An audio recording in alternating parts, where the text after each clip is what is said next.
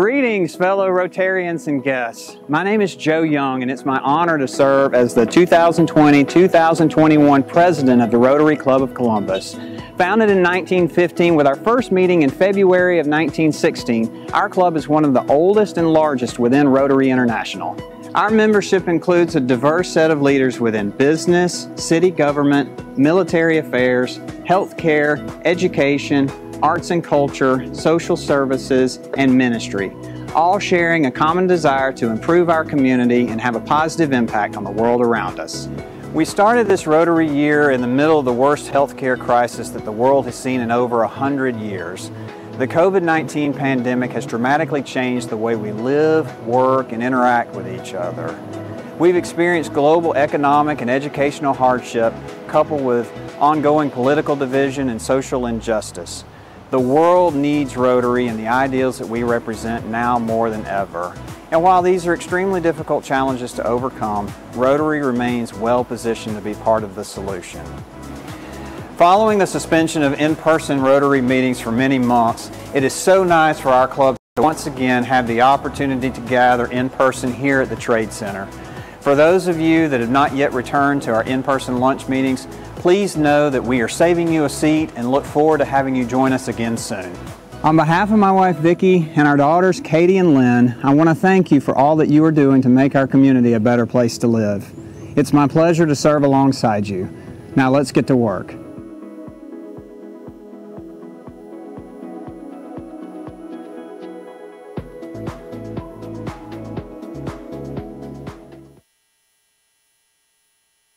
Does this work? Okay, there we go. Great to see you guys today. Welcome to the June 2nd meeting of the Rotary Club of Columbus. A full room, which is great. There's some tables down front here, guys. We got a bunch of back row Baptists here, but there's plenty of room up front to come get a seat. But if you'll join me in saying the Pledge of Allegiance. I pledge allegiance to the flag of the United States of America and to the republic for which it stands, one nation, under God, indivisible, with liberty and justice for all. It's now my pleasure to call on Teddy Price to come up and bring us today's invocation in accordance to his faith tradition. Let us pray. Gracious Father, thank you for the day that you've given us. Thank you for the time that you've given us to come and fellowship as fellow Rotarians and friends, fostering relationships which encourage service above self.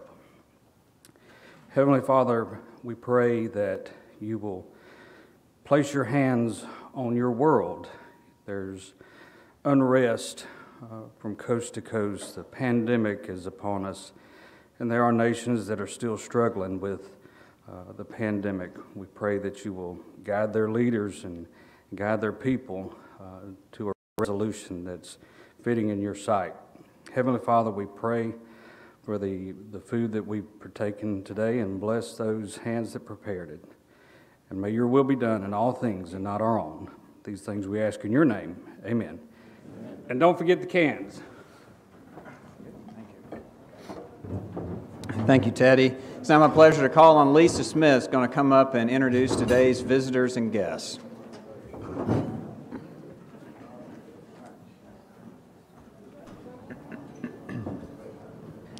Good afternoon, President Joe and fellow Rotarians. It is my pleasure to introduce today's guests.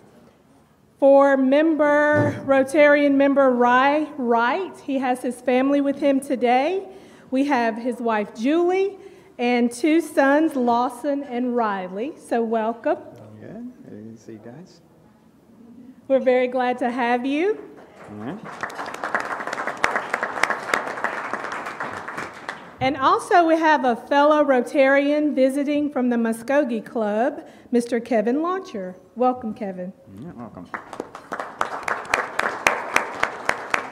And those are all of our guests today. Thank you. Well, we're so glad to have you guys with us, and particularly, Riley and Lawson. Great to see you guys, and Julie too. So, I'm now going to call on, it's our club's tradition to recognize an active duty soldier from Fort Benning every week, and we're excited to have somebody visiting with us today, and it's my pleasure to call on Mike Smyde with today's introduction. President Joe and fellow, it's my pleasure and privilege to introduce to you this afternoon, introduce Sergeant First Class Juan Vargas.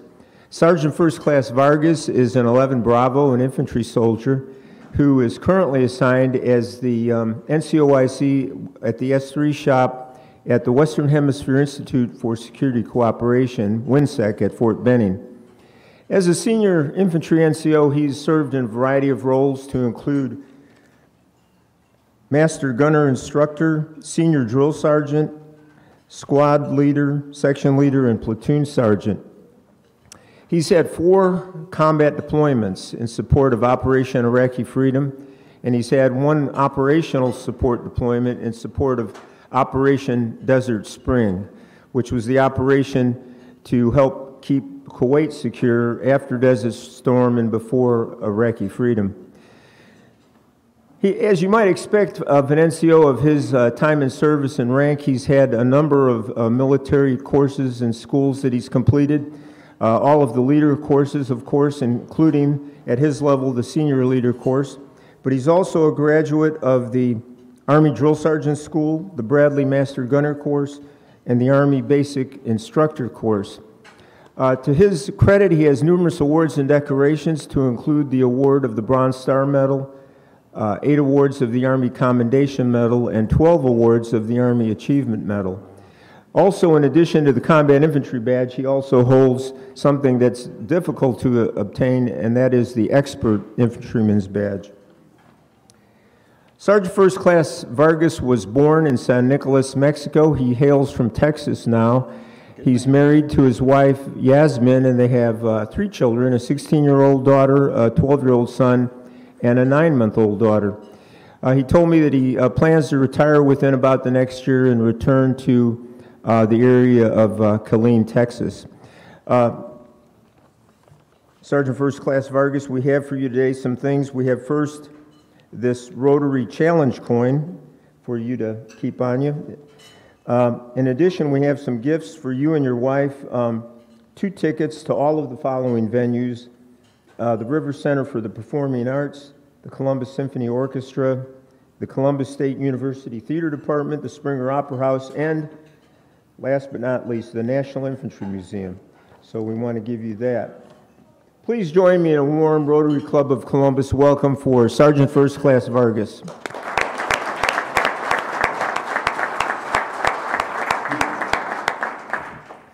I just want to say thank you to all for having me. I'm glad to be here. Thank you all so much.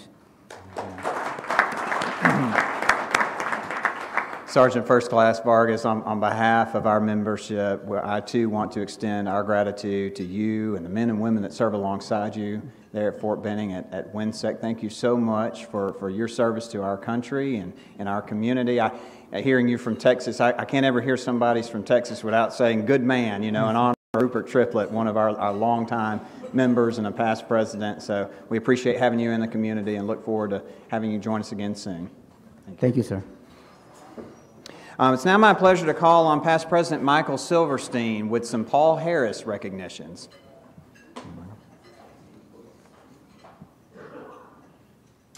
President Joe and fellow Rotarians, it's always an honor to be able to present Paul Harris Fellows. And today, I'm able to do it by virtue of some extreme generosity from one of our own members who made an anonymous donation and selected several individuals to receive this honor.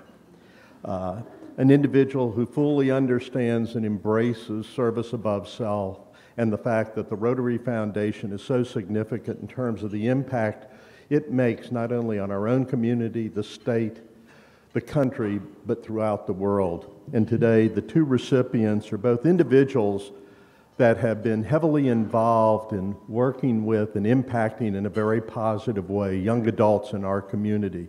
We're very fortunate to have them as Rotarians, and it's my pleasure now to call up Stephanie Payne and Juan Osorio to receive their certificates and pins. And when they do, they will be joining a large group of individuals throughout the world who truly understand service above self. I want to make sure I do this right. Congratulations. Please, thank you.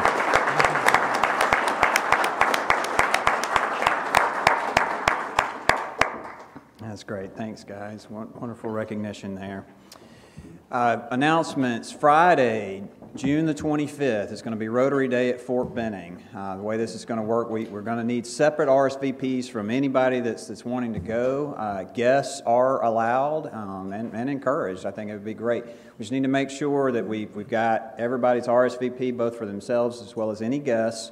You're going to need, under Fort Benning protocol, you're going to need to be able to show proof of vaccination. So those little cards are going to come in handy. Fort Benning does not operate under the same rules as the state, so different jurisdiction, federal jurisdiction there. But we're going to meet up in the morning, probably around 9:30. We're board buses. We're going to go to different sites around post. We'll finish the day around 4 o'clock. Some have asked if there would be an opportunity to go for parts of the day, and yes, we're working on figuring that out, just the logistics of making sure that we can transport everybody around. But I hope that all of you will join us for that. That's going to be a really exciting way to finish the year. Please, before you leave the room, those of you that are planning to attend, let us know so we can go ahead and get you on the list so that we can make sure there's sufficient transportation for everybody as well as enough food for the day. Made this announcement before, but August 13th through 15th, we're going to have the district party, the district celebration. Hope that many of you will join us for that. We've got a standing RSVP list for the meeting. It's great to see a full room. I think we had 93 last week. Looks like we're that same number, a little bit higher today. We're going to start adding more tables, some more place settings, but those of you that are on our standing RSVP list, we've got you. You know, we're expecting you to be here, but if you're not going to be here, you can let us know. And for those of you maybe that are joining us online or haven't yet been back to an in-person meeting, please do let us know that you're going to be here so that we can make sure that the room is laid out appropriately. At the head table today, we've got Teddy Price brought us the invocation.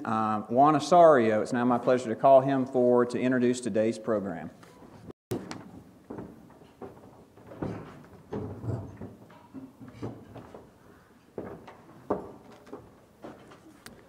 Hey, President Joe. It's kind of loud.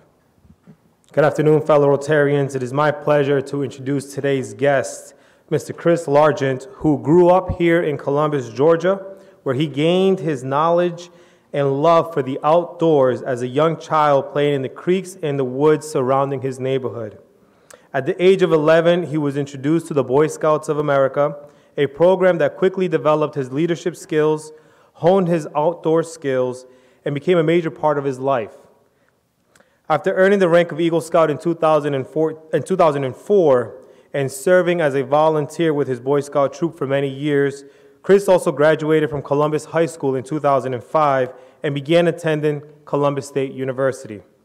Chris joined the workforce in the retail world, selling products and becoming sales lead for the local Dick's Sporting Goods stores, putting his outdoor knowledge to use. In 2010, he was hired as a general manager for a new, smaller specialty outfitter called The Outside World here in Columbus. Again, using his outdoor knowledge and skills to equip the local community with quality and durable gear. He remained there until 2016, when he had the opportunity to purchase the business and become part owner. When the business became unsustainable in 2018, they closed their doors, and Chris moved to work for the Boy Scouts of America. Chris took on the role as district executive, or as we call it in the Boy Scouts, outside sales agent for what we call the Yellow Jacket District in the Chattahoochee Council of the Boy Scouts. And this serves the following counties: Troup County, Heard County, and Meriwether. And through this role, he was introduced and remains a member of the Rotary Club of LaGrange. After 18 months serving these communities and working with the Boy Scouts, Chris had a chance to further his work experience and better himself, and he seized that opportunity. His new role brought him back to Columbus, serving as an executive director of the Chattahoochee River Conservancy. While we were sad to see him go in the Boy Scouts of America, we were excited to see him continue to be part of our community. Chris is here today to tell us about what the Chattahoochee River Conservancy is, and to tell us all about the great things that they're doing to help the Chattahoochee River. And then additionally, just recently, he became one of the youngest board members for the Chattahoochee Council Boy Scouts of America. Ladies and gentlemen, Mr. Chris Largent.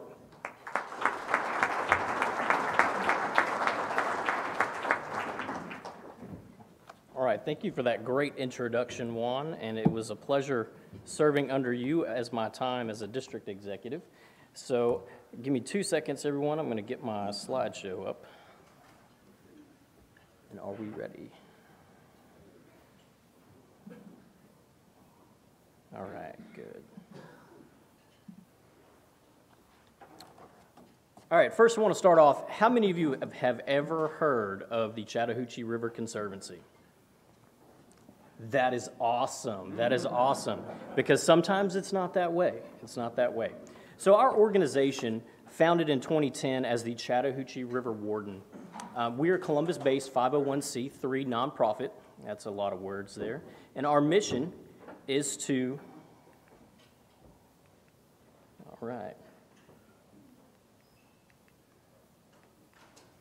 Next slide, please. Our mission is to use science, education, and advocacy to protect the Chattahoochee River and its watershed. Now, what is a watershed?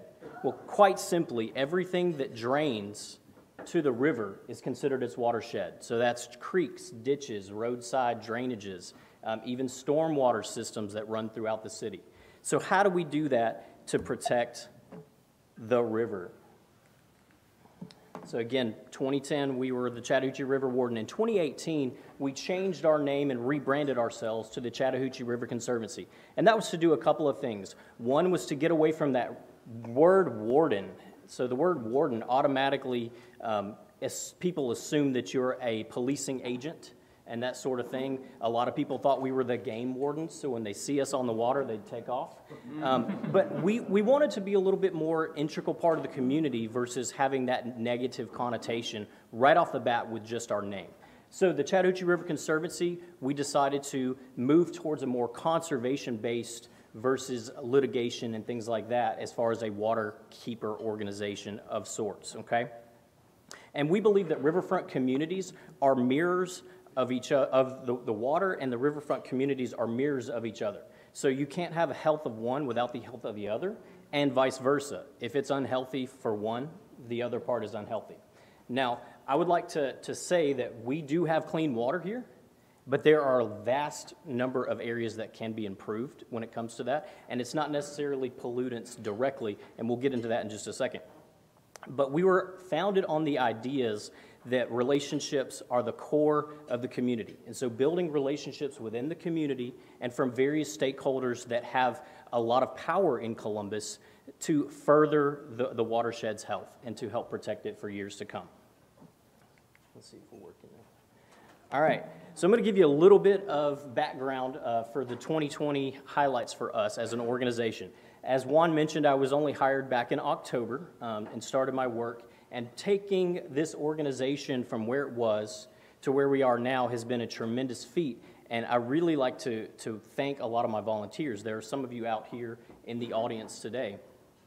But the first part of our highlights, let's go on to the next page. So we have the plants and conservation side, which is a focus that we decided to do again back in 2018. Go ahead, next slide.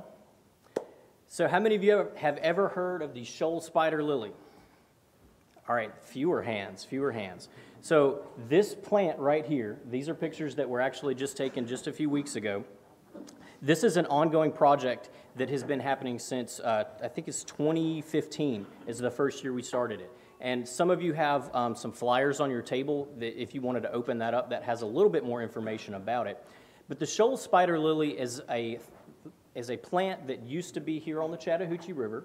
It thrives in areas with cool running water, and it has to have flowing water. It will not survive in lakes. It might survive in your pond if you have enough constant water flowing through it. But next slide. This project and this plant was actually eradicated from the Chattahoochee River when they built the dams as Columbus was settled.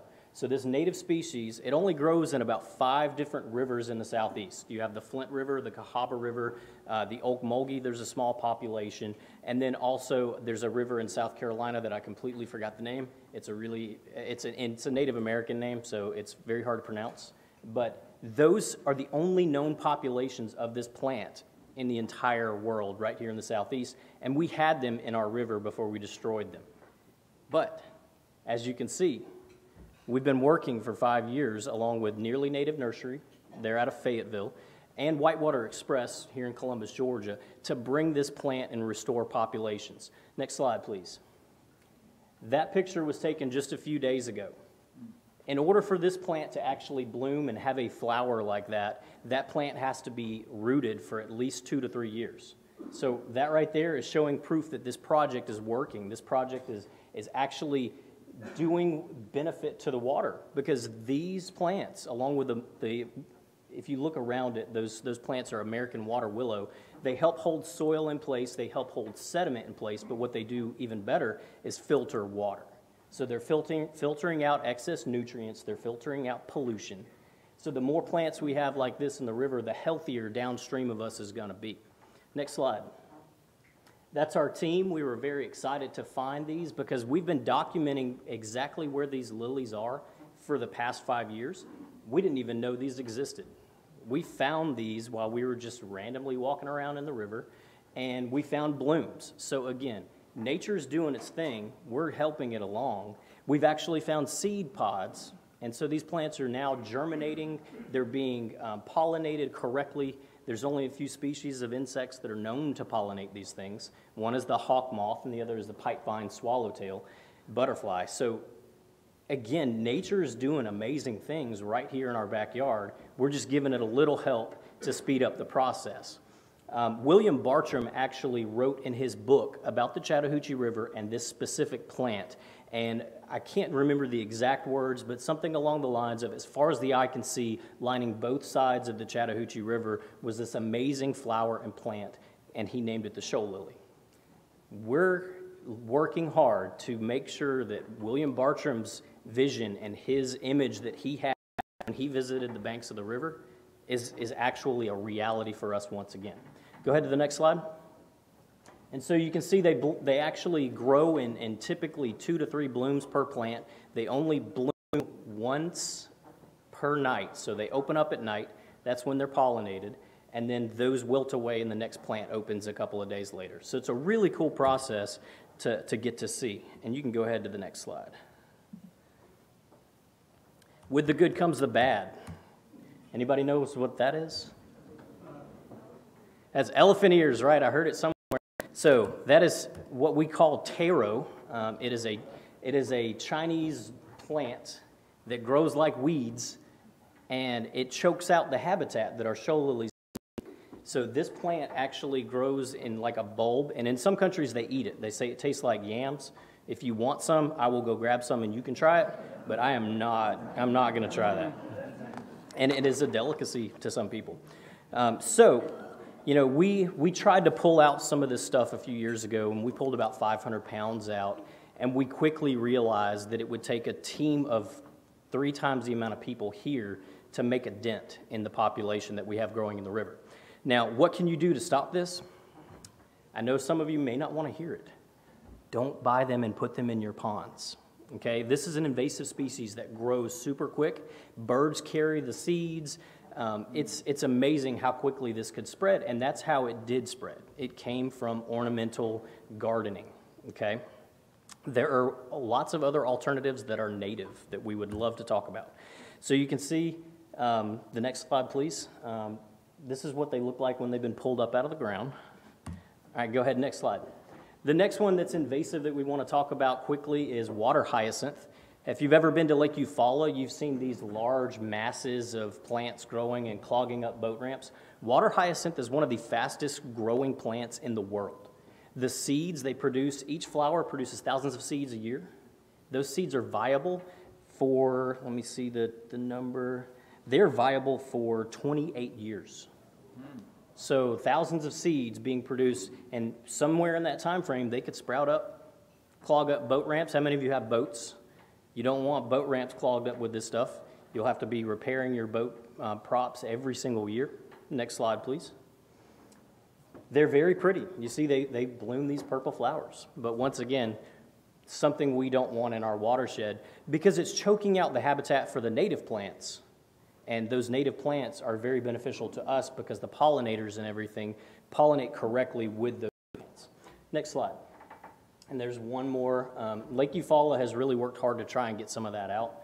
I know that some people do believe that the water hyacinth is not as harmful as it is, but when you think about how quickly that could spread, Lake Eufaula could be covered completely, and then you'd have no boat access. So, next slide. And then back to some good. So this stuff, if you notice, if you go out here to the Chattahoochee and look in the middle of the whitewater, you see these vast mats of green stuff. That's American water willow. Now, water willow, again, pairs with shoal lilies. It filters out nutrients, but also it provides macro habitat for the little tiny bugs that fish need to survive. They eat those bugs and grow into bigger fish. That is super beneficial, plus it holds all that sediment in place. We all know what sediment does when it washes down the river, right? How many of you been to the sandbar at Lake Harding lately? That sandbar has shifted like 5 or 6 times. There's 2 new sandbars too that we're going to scope out tomorrow. So sediment is a major, major issue going on right now, and these plants help hold it in place, and they filter water. All right, next slide, please. On to the fish and wildlife aspect. So if you've been on the Riverwalk or even up to Lake Oliver, and we do have some on Lake Harding, these signposts that you see are fishing line recycling tubes. Now, what does that do? Well, it's exactly what it is. It's an area for fishermen to take their spent line instead of throwing it on the ground and put it in the tube, and we go and collect that and send it off to be recycled. Berkeley is one of the major sponsors, as well as the Boating US Foundation. These things are very useful. They're being used very well, and if you go to the next slide, what we're trying to prevent is this. This is a great blue heron that we found a few years ago that almost died because it was tangled in fishing line. We work with another nonprofit called Savage Heart, and I'm sure some of you are aware of Savage Heart. They are wildlife rehabbers, and the amount of calls that they get for fishing line entanglement is atrocious. We can do better as a community. These anglers can do better, and quite honestly, next slide, they're getting the picture. We're collecting a lot of this line every single time, and we're cleaning these out typically every other month. So this one was Lake Oliver, I think, just a few months ago. Next slide. And that one's right there in front of Synovus, again, a few months ago. My interns actually just cleaned out the fishing line recycling tubes yesterday, and I don't have the data yet. But, all right, next slide. One of our fun pet projects that we've had, if you were dropping off your Christmas tree after Christmas last year, you probably saw our truck and trailer and me feverishly piling Christmas trees onto it. Now, what we're doing with those is we're turning those into fish habitat. As you can see here, Georgia DNR, that's our fisheries guy, Brent, over there. He helped us build these pallet structures in which we stuffed Christmas trees into, and then we put those into various areas around the watershed. Now, what that's going to do is that habitat gives the fry, the small baby fish that they're breeding in their hatcheries, it gives them an opportunity to hide, but it also has a place for bugs and the macroinvertebrates to gather so that those fish can eat them, and they hide them from other bigger fish. So a lot of people use Christmas trees in their farm ponds and things like that to provide structure. The more structure you have, the more healthier your fish population is going to be. We put these things in Lake Oliver. We put a few of them at the fishing pier. We put them up on Lake Harding as well, around that fishing pier up by the Long Bridge. And then we put a lot of them in West Point Lake. Next slide, please. To the tune of a 30-foot barge, we had 10 of those things stacked on top of it. And you can see one of the cool pictures there with our fisheries guy. And next slide. Here's an example when the drawdown at West Point happened. Those are 14-foot Leland cypresses that we got from a tree farm in Valley, Alabama. I went back and actually released some fish in this area, and those trees are now 2 feet underwater, but there were already fish stacked up underneath them. I was watching them on my depth finder. So it's a really cool project that we have seen to fruition, and the next slide will show you we met with DNR as just a friendly gesture to help out that program for them to restock. We put 500,000 small fry into West Point Lake at those various habitat sites. So we're trying to grow largemouth bass. The population there has been decimated over the years because of the spotted bass and striped bass. Next slide. All right, this one's a little bit more closer to my heart, litter mitigation. From my time at Outside World, and I actually through the Boy Scouts, one of my first events was a cleanup called Help the Hooch. If you're familiar with Columbus, you know Help the Hooch. And it baffled me why we were cleaning up at Oxbow Meadows, which was a former landfill. We were cleaning up a landfill and putting it somewhere else. Well, that one event kind of sparked this whole thing. And as we were developing our business at Outside World with the kayaks in the community, we were leading monthly cleanups and things like that. So what better way to put that to use? Next slide. So looking at this, we did an impromptu cleanup right after I got hired.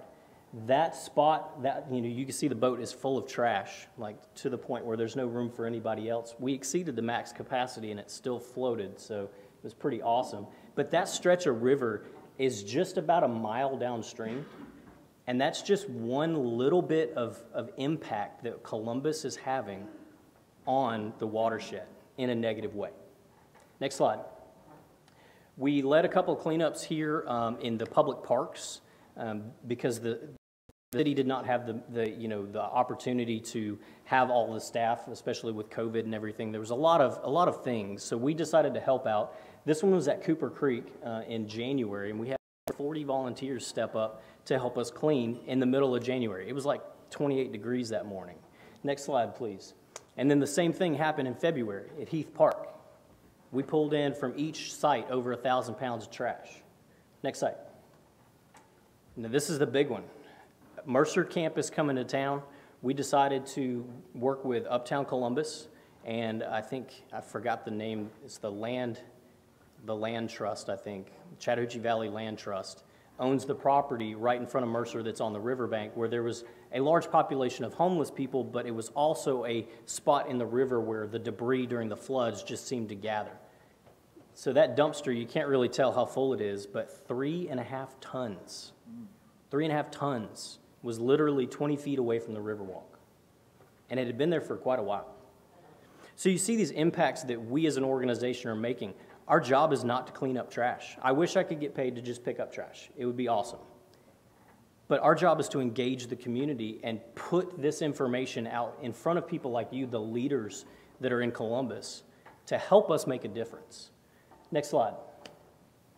Shows some of our scouts in John Smiley's troop picking up. They found some road signs and some stuff like that.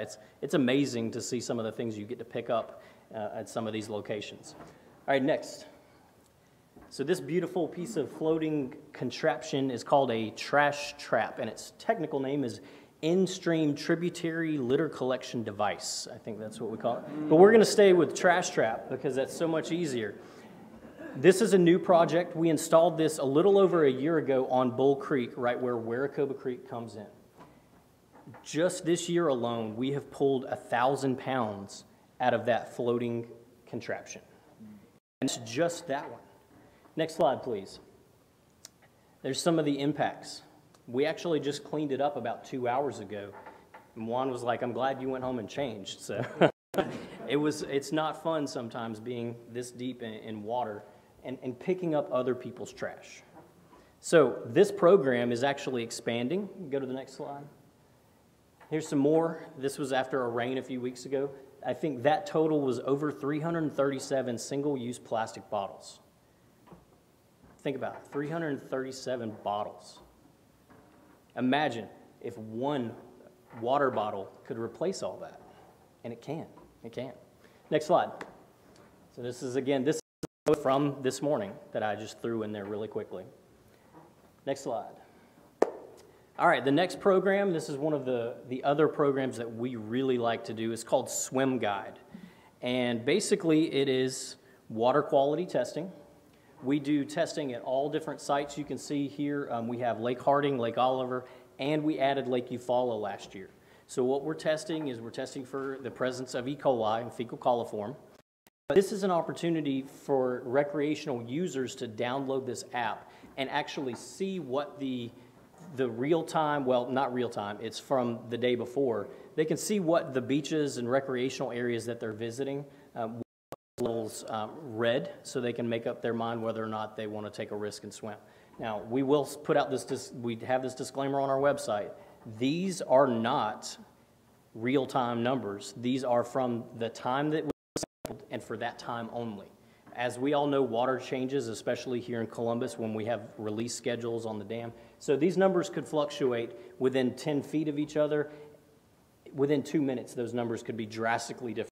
But we put this out as an advisory just to give people an idea of what they tested at that certain point. Next slide.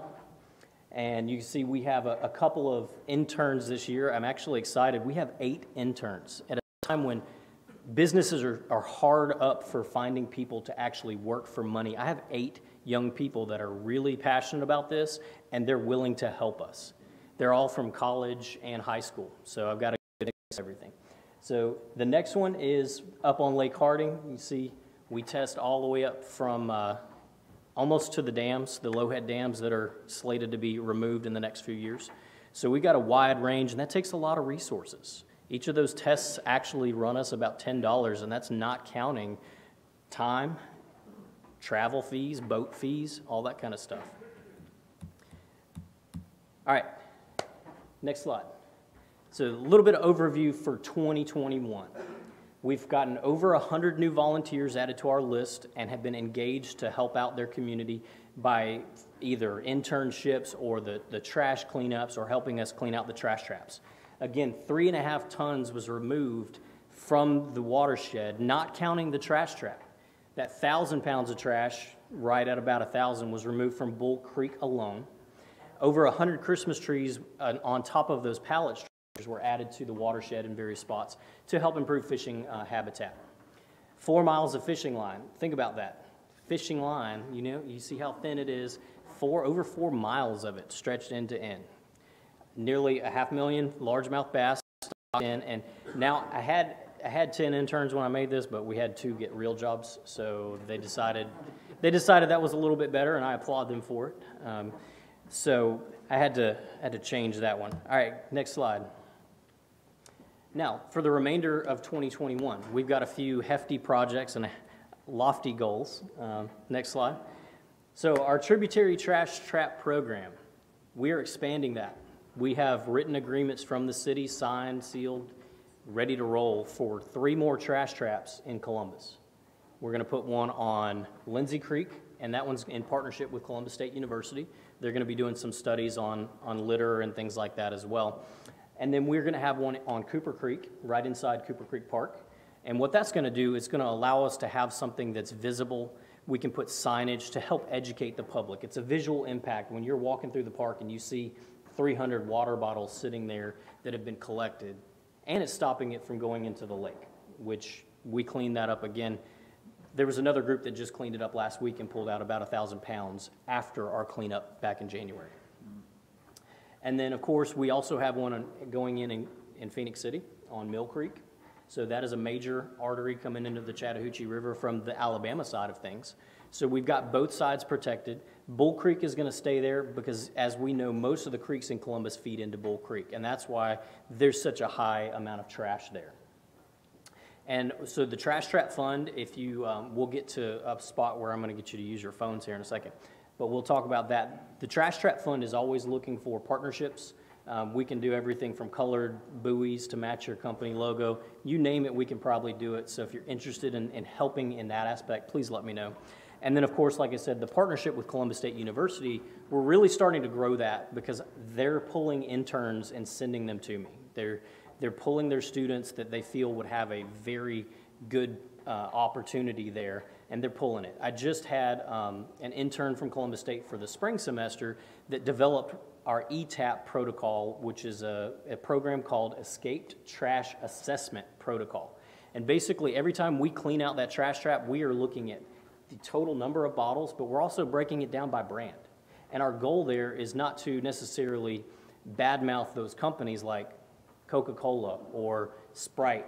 We want to figure out collectively how we can take those brands and take this data and say, how can we reach the end consumer? Because that's where the problem lies. The problem does not lie with the companies. They're producing it. The end users are the ones that are either tossing it or letting it go unsecure in the back of their trucks and the wind blows it out. Next slide.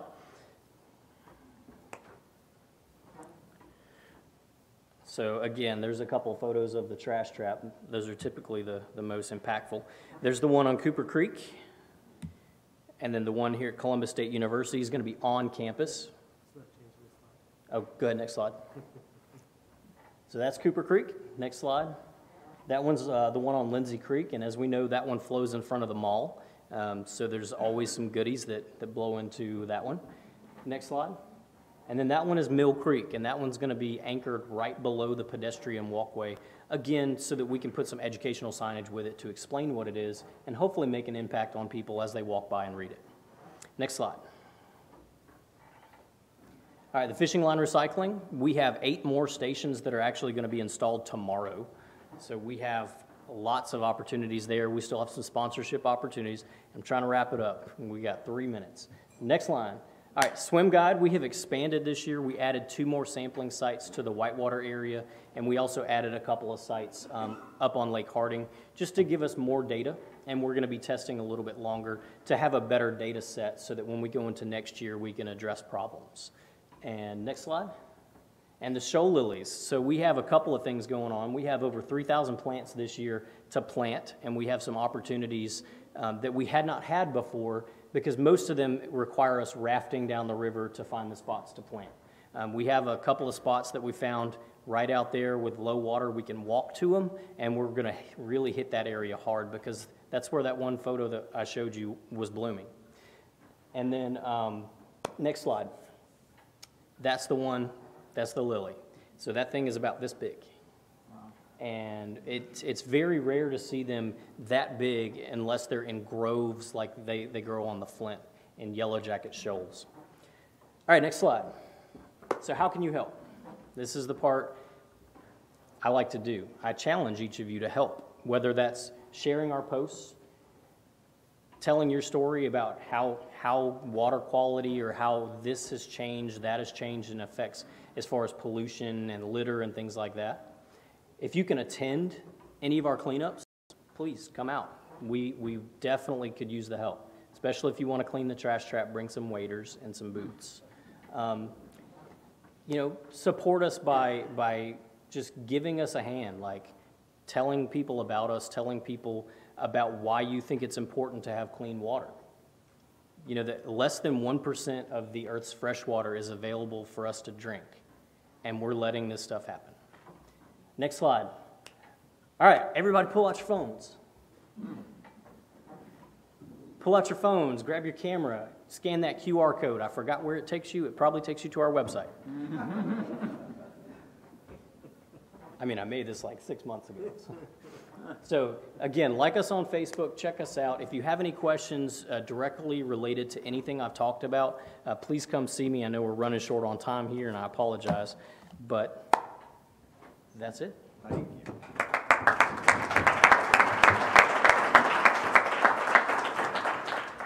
you. Any questions for Chris from the room? I was looking to see Kent. Are you planning on putting another 500,000 largemouth bass back in Lake Harding? Repeat the question. So are we going to put another 500,000 baby bass in Lake Harding? I will have to get back with you on that. That was a project led by DNR. But we definitely are interested in helping. We also stocked a few years ago, you know, some shoal bass here in Columbus. We have not gone back and done a study yet. We're hoping to, as well as some of the area on North Harding where there's shoal bass.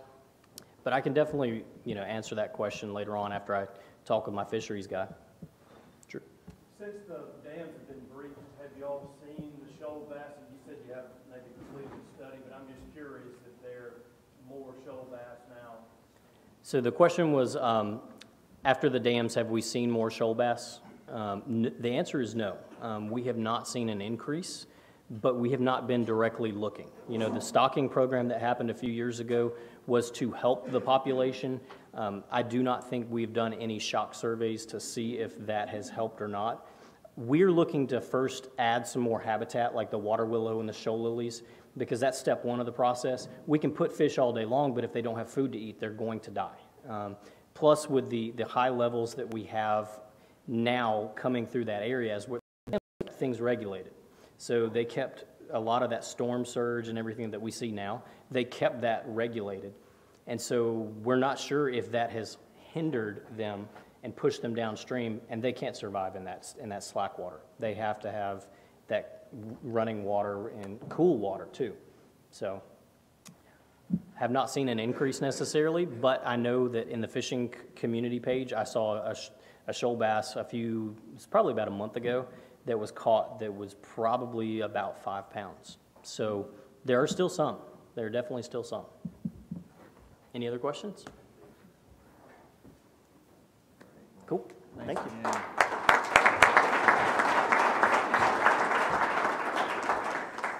Chris, we appreciate you presenting to us today. We appreciate the great work that you and your team are doing in helping keep the waterways clean, and we're happy to do our part, spread the word, and certainly, make sure that our own impact is not going to contribute negatively to the river. We have a custom of honoring our speakers by donating a children's book to the Columbus Public Library with their name, so we're happy to do that for you today, and we thank you again for being here. I want to remind everybody that there will be a replay of today's program on our Facebook page, as well as a YouTube link going out shortly after the meeting. We've got a happy hour, it's still an online Rotary happy hour tomorrow night from 6 to 8 p.m., so that'll be a great way to connect with some folks. If you're in the room, you're planning to be back in the room, and you're not already on the standing reservation list, please let us know. But also, if you're wishing to participate in the day at Fort Benning, please go ahead and let us know on your way out so that we can get that list together. Hope that everybody has a fantastic week. Go out, serve others above yourself. Let's get to work.